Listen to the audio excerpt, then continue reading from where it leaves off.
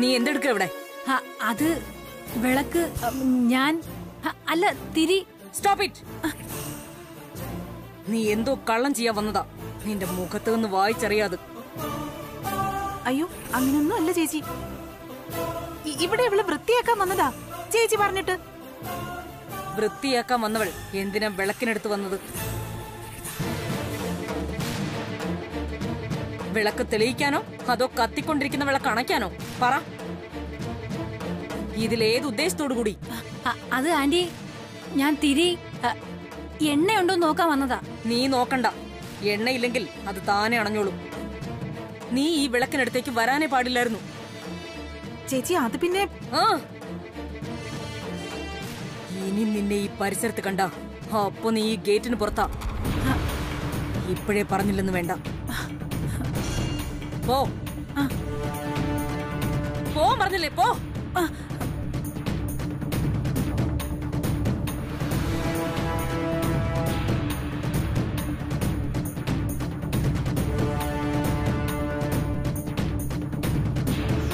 എന്നും അമ്പലത്തിൽ പോയി നിറകണ്ണുകളോടെ പ്രാർത്ഥിക്കുന്നവളല്ലേ അവള്. ദൈവങ്ങളെ അനുഗ്രഹിക്കുകയുള്ളൂ. അങ്ങനെ വേണം നമ്മൾ കരുതാൻ. ശരി അച്ഛാ. ഏതായാലും ഞാൻ ചേച്ചിയെ പോയി ഒന്ന് കണ്ടോട്ടെ. പെട്ടെന്ന് ഇങ്ങ് വരാം. ഒന്ന് കണ്ടോ മതി എനിക്ക് ഒരു സമാധാനത്തിന്. ശരി, പോ, പോയിട്ട് വാ.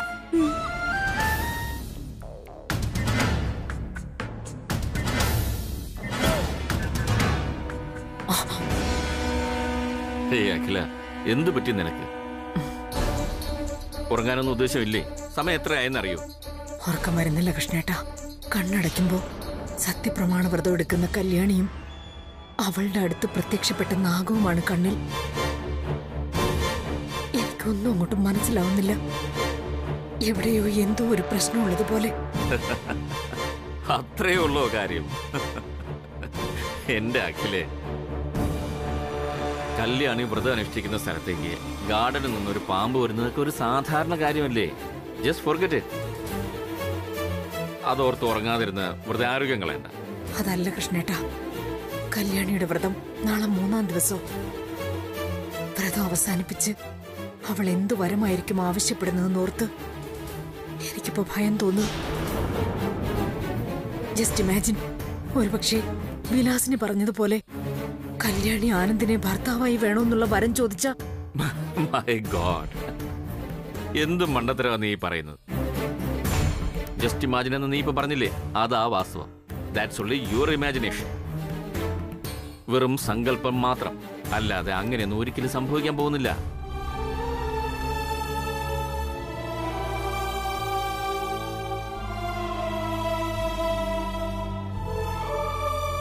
സോറി കൃഷ്ണേട്ടാ, അതൊരു വെറും ഇമാജിനേഷൻ അല്ല.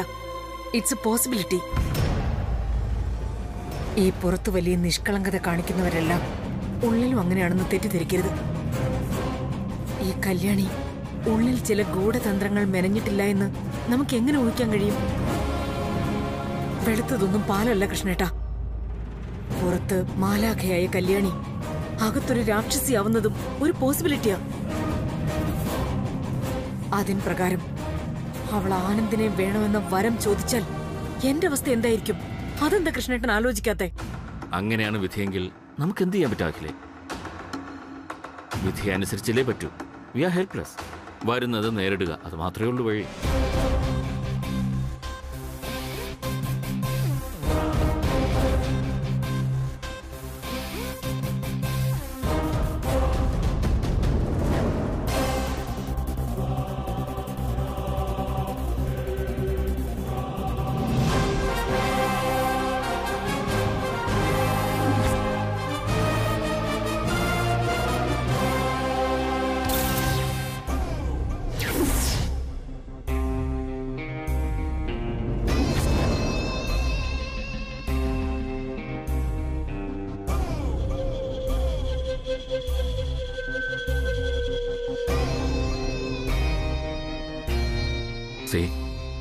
എന്തു വന്നാലും അത് സഹിക്കാനുള്ള ഒരു മനസ്സുണ്ടാക്കിയെടുക്കുകയെ തൽക്കാലം നമുക്ക് നിവർത്തിയുള്ളൂ.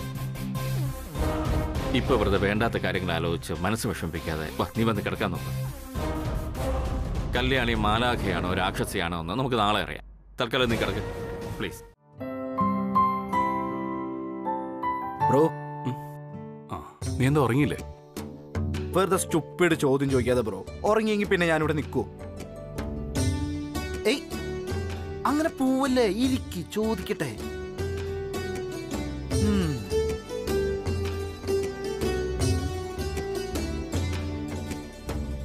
അല്ല ബ്രോ, പെണ്ണിന്റെ മനസ്സിൽ എന്താണെന്നറിയാനേ വല്ല യന്ത്രം കണ്ടുപിടിച്ചിട്ടുണ്ടോ മനുഷ്യൻ? അതെന്താ ഇപ്പൊ നീ അങ്ങനെ ചോദിക്കാൻ? വെറുതെ. ദേ അവിടെ ഒരാൾ കണ്ണടച്ച് രുദ്രാക്ഷം പിടിച്ചിരിക്കുന്നില്ലേ, നമ്മുടെ കല്യാണി. അവളെ എന്തുദ്ദേശിച്ചിട്ടാണ് ഇത് ചെയ്യുന്നതെന്നറിയാനാ. സോറി മോനെ, എന്റെ അറിവിൽ പെണ്ണിന്റെ ഉള്ളു പറയുന്ന യന്ത്രമൊന്നും ഇന്നലെ വരെ മനുഷ്യൻ കണ്ടുപിടിച്ചിട്ടില്ല. ഇന്നിപ്പോ എന്താ സ്റ്റാറ്റസ് എന്ന് ഗൂഗിളിൽ സെർച്ച് ചെയ്ത് നോക്കിയാൽ മതി. എവിടെ പോന്നേ? ഇവിടെ ഇരിക്ക. അവിടെ ഇത്രയും നേരം ഞാനിരുന്നില്ലേ, ഇനി നീ ഇരിക്ക. ലോകം ഉണ്ടായ നിമിഷം മുതൽ പുരുഷന്റെ ദൗർബല്യം ഇത്. പെണ്ണിന്റെ ഒരിക്കലും തുറക്കപ്പെടാത്ത മനസ്സിൽ എന്താണെന്ന് അറിയാനുള്ള ശ്രമം. തോൽവിയാണ് ഇന്നലെ വരെയുള്ള ചരിത്രം. അമ്മയായാലും പെങ്ങളായാലും മകളായാലും കാമുകിയായാലും ഭാര്യയായാലും നമ്മൾ വെറുതെ അഹങ്കരിക്കുന്നത് അവരെ നമുക്കറിയാവുന്ന. It's wrong. പെണ്ണൊരു പ്രഹേളികയാണ് മോനെ, എ ഫിനോമിനൻ. മരണം പോലെ പിടിതരാത്ത ഒന്ന്. തൃച്ചംബരത്തെ അഖിലാണ്ടേശ്വരിയും വിലാസിനിയും ദാ ആ ഇരിക്കുന്ന കല്യാണിയും ഒക്കെ അങ്ങനെ തന്നെയാണ്. തോൽക്കുമെന്ന് അറിഞ്ഞുകൊണ്ട് തന്നെ ഇവരെയൊക്കെ നമുക്ക് മനസ്സിലാക്കാൻ ശ്രമിക്കാം. ഇതേ ഇപ്പൊ പറയാനുള്ളൂ. പോയി കിടന്നുറങ്ങട്ടെ. Good night. Good night.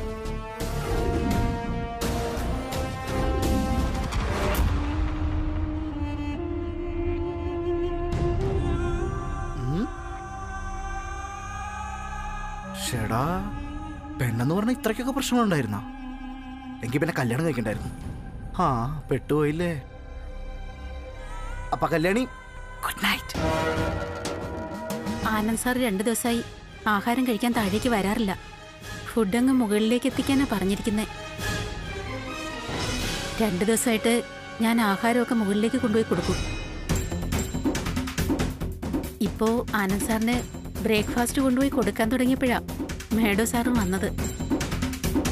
അതുകൊണ്ട് വിളമ്പി തന്നിട്ട് പോകാന്ന് വിചാരിച്ചു.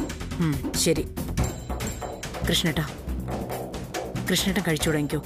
ഇന്ന് ഞാൻ ആനന്ദിന് ടിഫിൻ കൊണ്ട് കൊടുത്തിട്ട് വരാം. സുജാത കൃഷ്ണേട്ടന് വിളമ്പി കൊടുക്ക. ശരി മേഡം.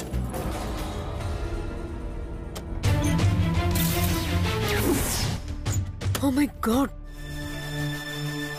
ആനന്ദ്, ആനന്ദ്, എന്താ അമ്മേ? come here.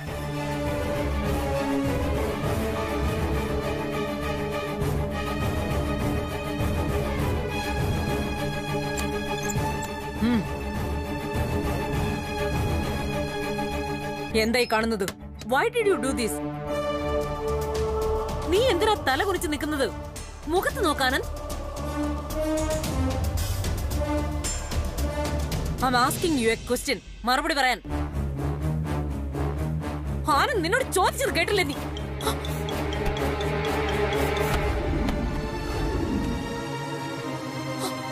മോനെ, ആനന്ദ്, ആനന്ദ്, മോനെ, ആനന്ദ് കണ്ണു തുറക്ക്. എന്ത് പറ്റിയടാ? ഈശ്വര, കൃഷ്ണേട്ടാ, കൃഷ്ണേട്ടാ.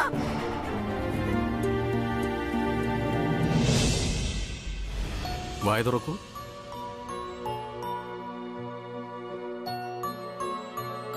ഇത് പേടിക്കാനൊന്നുമില്ല. 2 ദിവസമായിട്ട് ആഹാരം കഴിക്കാത്തതിൻ്റെയാ. ബോഡി വീക്കായി പോയി. 1 മണിക്കൂറൂടെ കഴിയുമ്പോ ആള് സ്മാർട്ടായിക്കോളും. ഹോസ്പിറ്റലിൽ അഡ്മിറ്റ് ചെയ്യണോ ഡോക്ടർ? അതിന്റെ ഒന്നും ആവശ്യമില്ല. ഇനിയും ഇങ്ങനെ ബോധം കെട്ട് വീഴുകയാണെങ്കിൽ നമുക്കൊരു ഫുൾ ബോഡി ചെക്കപ്പ് ചെയ്ത് നോക്കാം. ഇപ്പോ ജ്യൂസ് പോലുള്ള ലിക്വിഡ് ഐറ്റംസ് എന്തെങ്കിലും കുടിക്കാൻ കൊടുത്താൽ മതി. നല്ല ക്ഷീണം കാണുന്നുണ്ട്. 1 മണിക്കൂർ ഉറങ്ങി എഴുന്നേറ്റ് കഴിയുമ്പോൾ എല്ലാം ശരിയായിക്കൊള്ളും.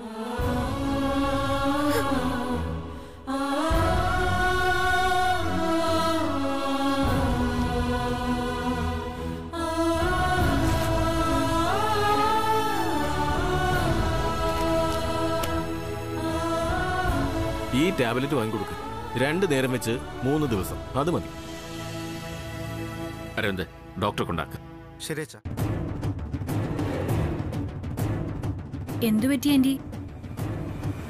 നേരം വെളുത്തപ്പോ തൊട്ടേ അവളെ നോക്കി ഒറ്റ നിപ്പാണല്ലോ. ആന്റിയും ഇനി സത്യപ്രമാണ വ്രതം എടുക്കാനുള്ള വല്ല പരിപാടിയുണ്ടോ? അല്ല, ഉടൻ വരം കിട്ടുന്ന ഏർപ്പാടാണല്ലോ. ഒന്ന് പോടി അവിടുന്ന്. അവളുടെ ഒരു തമാശ. 3 ദിവസത്തെ കഠിന വ്രതം പൂർത്തിയാക്കിയിട്ട് ഇന്ന് അവള് വരം ചോദിക്കാൻ പോകുന്ന സമയം. അത് എന്തായിരിക്കുന്ന ടെൻഷനില്ല ഞാനിപ്പോ. ആന്റി, അവള് തൃച്ചംബരത്തെ മൂത്ത മരുമകളാവാനുള്ള വരം ചോദിച്ചാ നമ്മൾ എന്ത് ചെയ്യും? ഹോ, എനിക്കത് ഓർക്കുമ്പോ ചെറിയ ടെൻഷനൊക്കെ ഉണ്ട്. എങ്കിൽ ഞാൻ മുംബൈയിൽ നിന്ന് ആളെ ഇറക്കും. 2 എണ്ണത്തിന് വെടിവെച്ചു അല്ല. ഈ ചന്ദ്രപ്രതാപ് ആരാണെന്ന് നിങ്ങൾക്ക് അറിഞ്ഞൂടാത്തോണ്ടാ.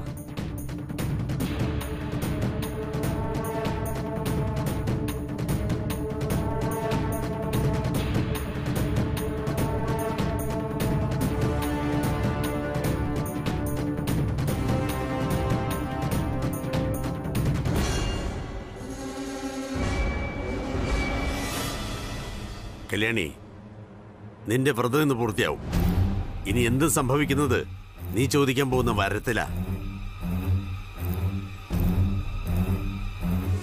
മാഡത്തിന് സന്തോഷവും സമാധാനവും ഇല്ലാതാക്കുന്ന എന്തെങ്കിലും നീ ചോദിച്ചാൽ മകളാണെന്ന് നോക്കി നിന്ന് വരില്ല. കഴുത്തിലെ രുദ്രാക്ഷമാല മുറുക്കി തന്നെ കൊന്നുകളയും ഞാൻ. നോക്കിക്കോ. മച്ചു, നീ എന്താ ആലോചിക്കുന്നത്? നിരാഹാരവ്രതം ഇരുന്ന കാര്യം അമ്മ അറിഞ്ഞതിനെ പറ്റിയാണോ? അത് കളയാനന്തേ. ഇന്നേതായാലും ആന്റിക്ക് കല്യാണിയോടുള്ള നിന്റെ പ്രണയം മനസ്സിലായി കാണും. അതൊരു പോസിറ്റീവ് സിഗ്നലാ. അങ്ങനെയെങ്കിലും നിന്റെ പ്രണയം ആന്റി അറിഞ്ഞല്ലോ. പിന്നെ ഇനി കുറച്ചു സമയം കൂടെ കഴിയുമ്പോ കല്യാണിയുടെ വ്രതം അവസാനിക്കും.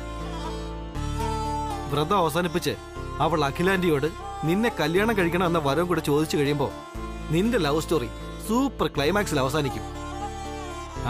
എന്നിട്ട് വേണം നമുക്കതൊരു സിനിമയാക്കാൻ.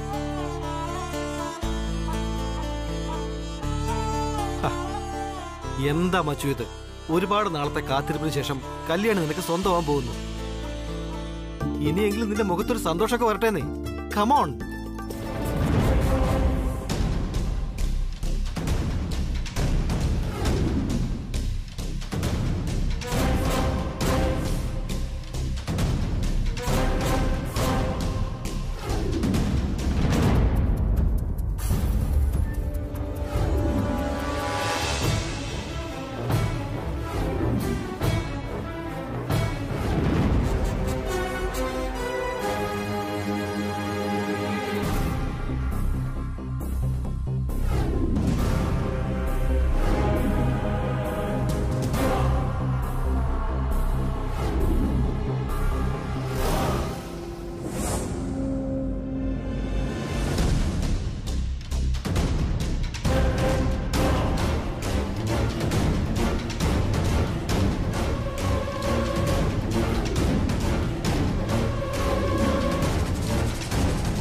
തൃച്ചംബരത്ത് തറവാട്ടിലുള്ളവർക്ക് അന്തസ്സും അഭിമാനവും കൊടുത്ത വാക്കുമാണ് പ്രധാനം.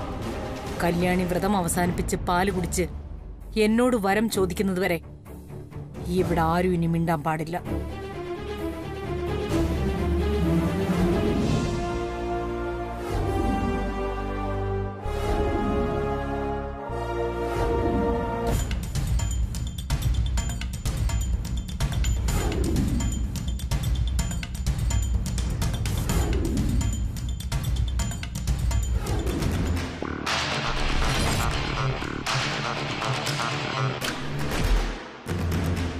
അച്ഛാ, ദേ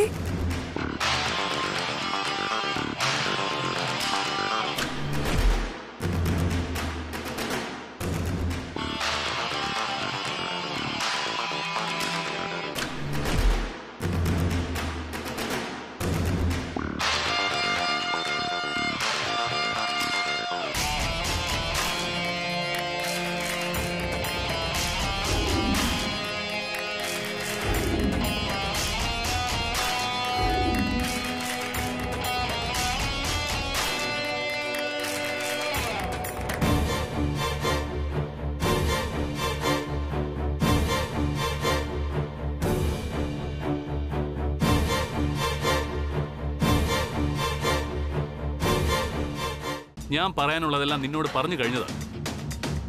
ഇനി നീയാ പറയാനുള്ളത് എന്നോട്. ഇല്ല വല്യൂഞ്ഞെ, എനിക്ക് പറയാനുള്ളത് മാഡത്തിനോട് പറഞ്ഞു കഴിഞ്ഞതാ. മാഡം ഞാൻ ചോദിച്ച വരവ് എനിക്ക് തന്നു. അതോടെ എല്ലാം തീർന്നു പറയാം. ഒന്നും തീർന്നിട്ടില്ല, എല്ലാം ഒന്നേന്ന് തുടങ്ങാനിരിക്കുന്നതേ ഉള്ളൂ. നീ ഇപ്പൊ ചോദിച്ചു വാങ്ങിയെന്ന് പറഞ്ഞില്ലേ, അത് വരമല്ല കല്യാണി, ശാപം. ഒരു പരിഹാരത്തിലൂടെ മോക്ഷം കിട്ടാത്ത കൊടും ശാപം. അതാ നീ ഇനി അനുഭവിക്കാൻ പോകുന്നത്. അയ്യോ, ഇങ്ങനെയൊന്നും പറയല്ലേ വല്യൂഞ്ഞെ. ഞാൻ വാക്ക് കൊടുത്തുപോയി, അത് പാലിച്ചേ പറ്റൂ എനിക്ക്. ജന്മം തന്ന അച്ഛനോടും അന്നം തന്ന മാഡത്തിനോടും നെറുകേട് കാണിക്കാൻ വയ്യാത്തോണ്ടാ. അപ്പോ നെറുകേട് എന്നോടാവാ അല്ലേ? സ്വന്തം ജീവനേക്കാൾ ഏറെ ഇഷ്ടപ്പെട്ടില്ലേ ഞാൻ നിന്നെ? എന്നിട്ടും എന്തിനാ നീ ഇത് എന്നോട് ചെയ്യുന്നത്? അമ്മയോടും ദാസേട്ടനോടുള്ള കടപ്പാടിന് നീ നിന്റെ ഇഷ്ടങ്ങൾ വേണ്ടെന്ന് വെക്കുന്നതിന്റെ കാര്യം എന്താ? ഇത്രയൊക്കെ ഇഷ്ടമുണ്ടെന്ന് പറഞ്ഞാലും ചിലതൊക്കെ അകലെ നിന്ന് കാണാനേ ചിലർക്ക് വിധിയുണ്ടാവും. എന്റെ തലയിലെഴുത്തും അത് തന്നെയാ. മതി, കുറെ നേരമായി നീ ഇങ്ങനെ സ്വയം ശപിക്കുന്നു. ഏറ്റവും അവസാനമായി എനിക്കൊരൊറ്റ കാര്യമേ അറിയാനുള്ളൂ. എന്റെ മുഖത്ത് നോക്കി നീ പറയണം, നിന്റെ മനസ്സിൽ ഞാൻ ഉണ്ടോ ഇല്ലയോ എന്ന്.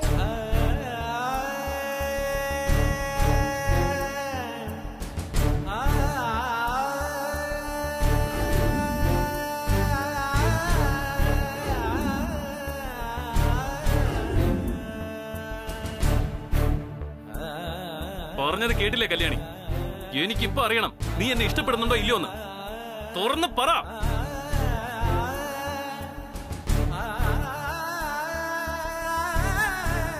നിനക്കെന്നെ വേണോ വേണ്ടോ ഒന്ന്?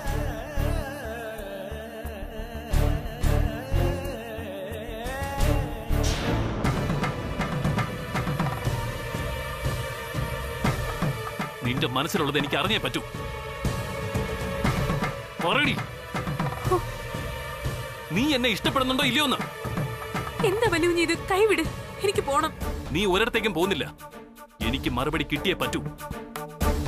പറ, നിന്റെ മനസ്സിൽ ഞാനുണ്ടോ അതോ ഇല്ലേ? ചോദിച്ചത് കേട്ടില്ലേ? നിന്റെ മനസ്സിൽ ഞാനുണ്ടോന്ന്.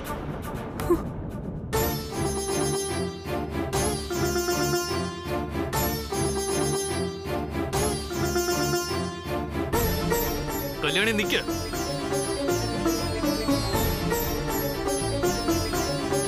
നിന്റെ മനസ്സിലുള്ളത് എനിക്ക് അറിഞ്ഞേ പറ്റൂ. പറയടി, നീ എന്നെ ഇഷ്ടപ്പെടുന്നുണ്ടോ ഇല്ലയോ?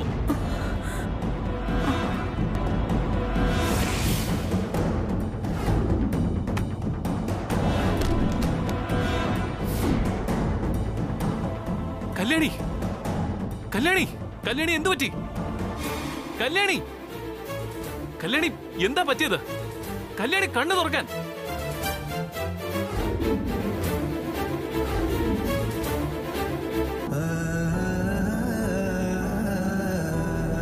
ആ കണ്ണുകളൊന്ന് തുറക്ക് കല്യാണി, എനിക്ക് കാണണം ആ കണ്ണുകൾ. അറിയാലോ, നിന്റേതാണെന്ന് പോലും അറിയാതെ ഞാൻ ആ ലോകയിലെ കണ്ണുകളെ ആദ്യം ഇഷ്ടപ്പെട്ടു തുടങ്ങിയത്. അത് നിന്റെ കണ്ണുകളാണെന്ന് അറിഞ്ഞപ്പോ എന്റെ സന്തോഷം ഇരട്ടിക്കായിരുന്നു.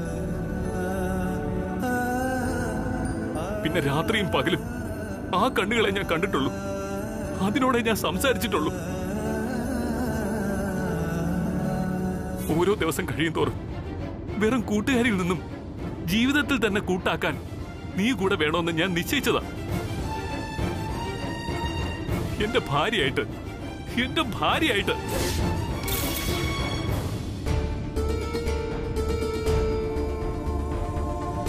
നിനക്ക് നന്നായിട്ട് അറിയാലോ കല്യാണി, നിനക്ക് വേണ്ടി മാത്രമാണ് ഞാൻ MD സ്ഥാനം വരെ ഒഴിഞ്ഞത്.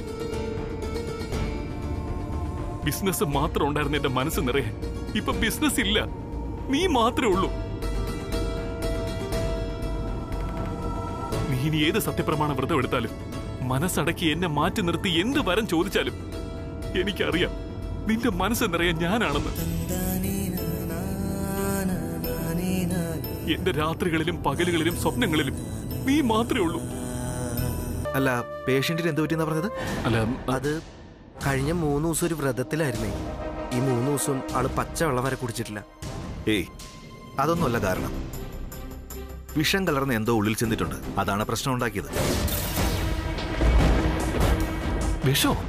ഏതായാലും നിങ്ങൾ വൈകാതെ ആളിനെ ഹോസ്പിറ്റലിൽ എത്തിച്ചതുകൊണ്ട് ജീവൻ തിരിച്ചു കിട്ടി. വൈകിയിരുന്നെങ്കിൽ ആന്തരിക അവയവങ്ങളിൽ വിഷം ബാധിച്ച് മരണം വരെ സംഭവിക്കുമായിരുന്നു. ഇപ്പൊ പേടിക്കേണ്ട സ്റ്റേജൊക്കെ കഴിഞ്ഞു. കുറച്ച് കഴിയുമ്പോൾ പേഷ്യന്റ് കണ്ണു തുറക്കും. അപ്പൊ കയറി കണ്ടോളൂ. Thank you doctor, thank you very much. അഖിലേ, Kalyani ഹോസ്പിറ്റലില്ല. Kalyani ഹോസ്പിറ്റലിലോ? എന്തു പറ്റി കല്യാണിക്ക്? മാഡം, കല്യാണി ബോധം കെട്ട് വീണ് വലിയ കുഞ്ഞും അനിയൻ കുഞ്ഞും കൂടി ഹോസ്പിറ്റലിൽ കൊണ്ടുപോയിരിക്കാന്ന് സുജാത പറഞ്ഞു. എന്താണെന്നറിയാനാ ഞാൻ വന്നേ. ഞാനൊന്നും അറിഞ്ഞില്ല ദാസേട്ടാ. സുജാത, നീ എന്താ ഈ കാര്യം എന്നോട് പറയാതിരുന്നേ? അഖിലേ, സുജാത അപ്പോഴേ ഈ കാര്യം എന്നോട് വന്ന് പറഞ്ഞതാ. നീ പൂജാമുറിയിലായതുകൊണ്ട് ഡിസ്റ്റർബ് ചെയ്യേണ്ടെന്ന് കരുതി. എന്താ കൃഷ്ണേട്ടാ ഈ പറയുന്നേ? പൂജയിലാണെന്ന് വെച്ച് കല്യാണി ബോധം കെട്ട് വീണ് ഹോസ്പിറ്റലിൽ കൊണ്ടുപോയതൊന്നും ഞാൻ അറിയണ്ടേ? മാഡം, എന്റെ മോള് വിഷമിക്കണ്ട ദാസേട്ടാ, അവൾക്കൊന്നുമില്ല. 3 ദിവസം ജലപാനം പോലും ഇല്ലാതെ വ്രതം എടുത്തതല്ലേ. അതിന്റെ ക്ഷീണം കൊണ്ട് തല കറങ്ങി വീണുപോയതാവും.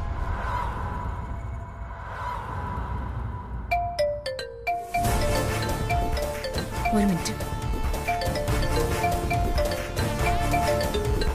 ആ അരവിന്ദ, പറയ അരവിന്ദേ. ഹോസ്പിറ്റലിൽ നിന്നല്ലേ? കല്യാണിക്ക് എങ്ങനെയുണ്ട്? അമ്മേ, അതെ, കല്യാണിക്ക് കുടിക്കാൻ കൊടുത്ത പാലില് വിഷം കലർത്തിയിട്ടുണ്ടായിരുന്നു.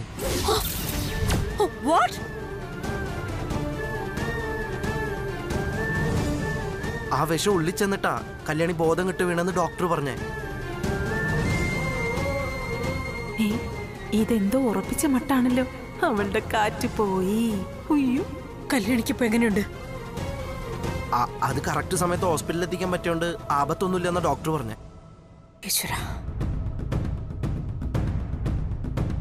ഭാഗ്യം കൊണ്ട് കല്യാണിക്ക് കുഴപ്പമൊന്നുമില്ല അമ്മേ. ശരി, ഞാൻ തിരിച്ചു വിളിക്കാൻ മോനെ. ശരി അമ്മ, ഇവിടെ പ്രശ്നമൊന്നുമില്ല. അമ്മ വെറുതെ ടെൻഷൻ അടിക്കണ്ട കേട്ടോ. ഓക്കെ, ശരി.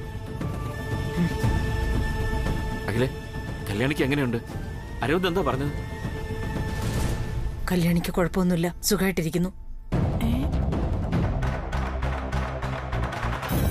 പക്ഷെ ഒരു പ്രശ്നമുണ്ട്. കല്യാണി 3 ദിവസം ജലപാനം പോലും കഴിക്കാതെ വ്രതമിരുന്ന കാരണം കൊണ്ട് മയങ്ങി വീണതല്ല. വിഷം കലർന്ന പാല് കുടിച്ചിട്ട് ബോധം കെട്ട് വീണതാ.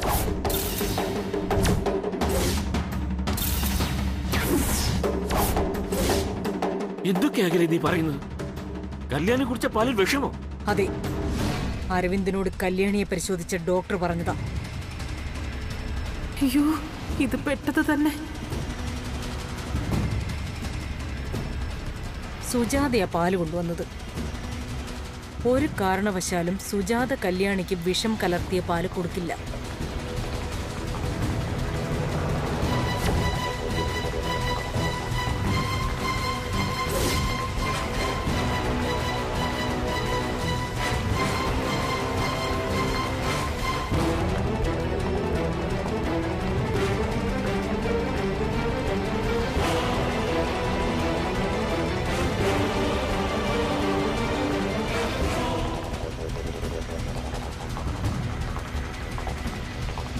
വിലാസിനി സത്യം പറഞ്ഞു, ഇത് ചെയ്തത് നീയല്ലേ?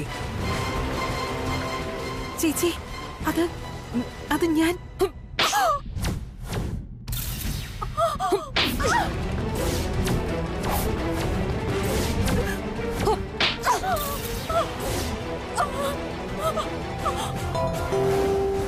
അമ്മയാണല്ലോ. ഫോൺ എടുക്ക, എന്താണെന്നറിയാലോ. അമ്മേ. ആനന്ദ്, നീ ഉടനെ ഇവിടെ എത്തണം. ഉടൻ. അതമ്മേ, ഞാൻ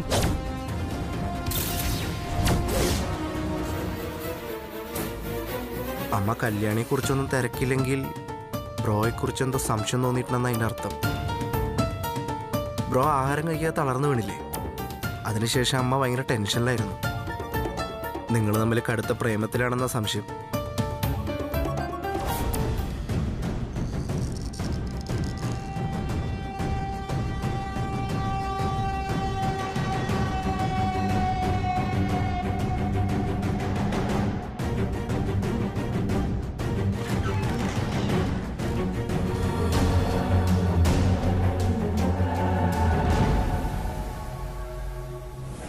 കല്യാണി, നീ എങ്ങനെ ഇവിടെ?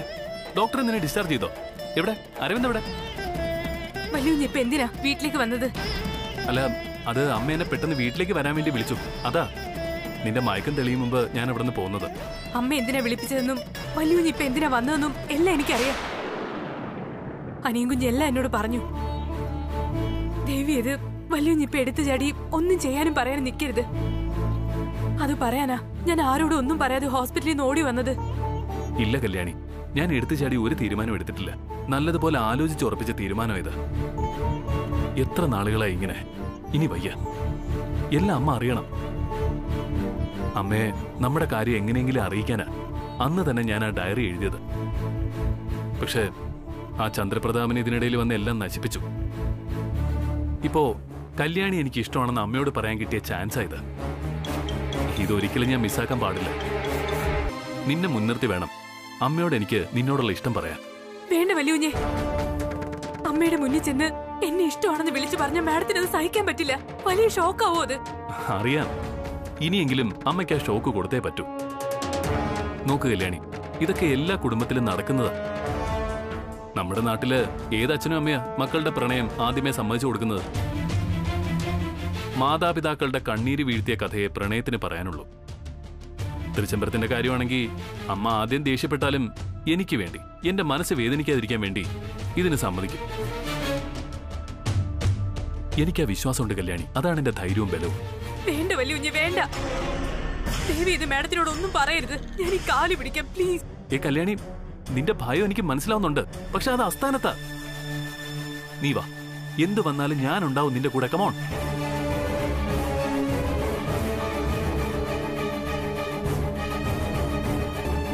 എന്താ വരുന്നില്ല നീ? എന്നോട് ക്ഷമിക്കണം വല്യുഞ്ഞേ. വല്യുഞ്ഞിന് എന്നെ ഇഷ്ടമാണെന്ന് മാഡത്തിനോട് പറയില്ലെന്ന് വാക്ക് തന്നാലേ ഞാൻ ഇനി അകത്തേക്കുള്ളൂ. അല്ലെങ്കിൽ പോകുന്നത് പുറത്തേക്കാ എന്നേക്കുമായിട്ട്. എന്റെ കല്യാണി, ഇത് നമുക്ക് കിട്ടിയ നല്ലൊരു ചാൻസാ. ഇത് മിസ് ചെയ്യരുത്.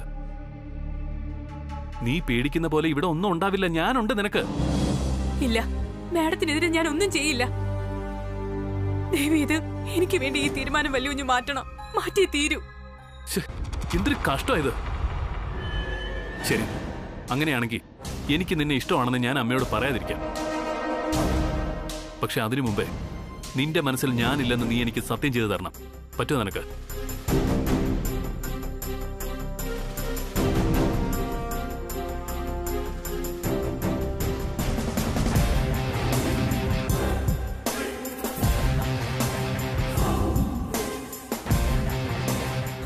പറ്റില്ല എനിക്ക്. എന്റെ മനസ്സ് നിറയെ വല്യുഞ്ഞ. ദൈവത്തിന്റെ സ്ഥാനമാ ഞാൻ വല്യുഞ്ഞിന് തന്നിരിക്കണേ. അപ്പൊ എന്റെ മനസ്സിൽ വല്യുഞ്ഞില്ലെന്ന് ഞാൻ എങ്ങനെ സത്യം ചെയ്ത് പറയും? അമ്മ എന്തിനാ എന്നെ ഉടനെ വരണമെന്ന് പറഞ്ഞ് ഫോൺ ചെയ്തത്?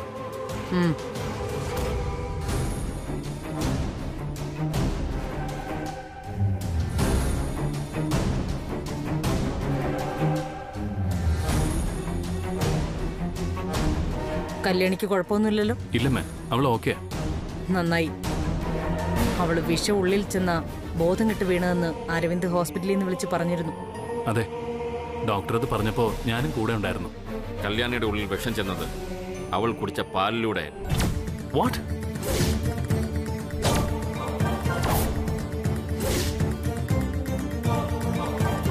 പാലിലൂടെയോ? അതെ. വ്രതം മുറിക്കാൻ കല്യാണിക്ക് ഞാൻ കൊടുത്ത പാലിൽ വിഷം കലർന്നിരുന്നു. അതിന്റെ ഒരു വിചാരണ ഇപ്പൊ കഴിഞ്ഞതേ ഉള്ളൂ. അത് ചെയ്തത് ഈ വിലാസിനിയ.